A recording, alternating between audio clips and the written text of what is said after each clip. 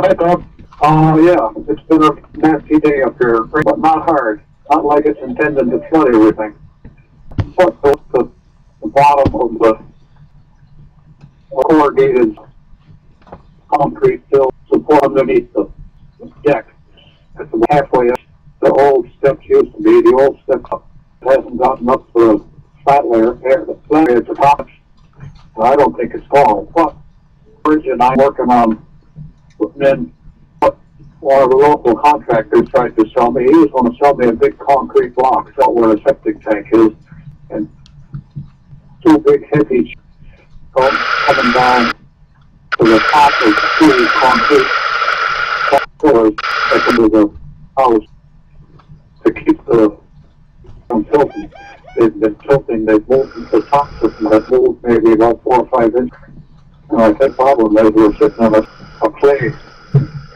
clay-based subsoil here, and it's been wet long enough so it's a slurry or it's just a kind of plastic mess, and the whole damn building starts to tip.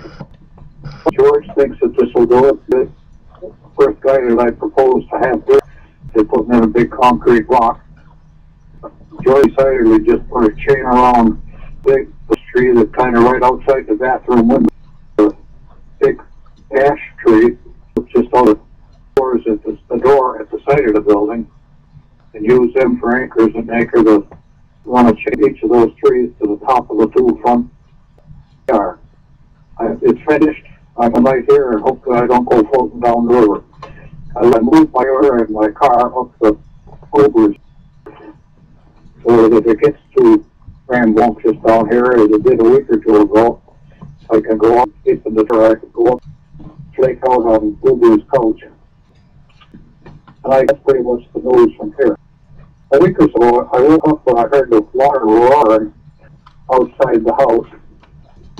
It was 13 inches deep between the stairs to the house and the garden, the field there. And the high water line went almost up to the garden. The next morning, the fire department came to help me get out. They had this side of the way as a to be evacuated section towel for flooding.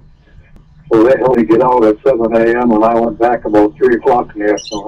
I laid a rope in line so I'd have a way to get back in. Walking along holding a rope and walking with 17 inches of high-speed current. I can do that.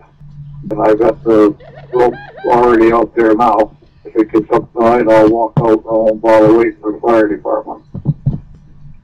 If you tell her that, I may be down and see her or so. Bye-bye.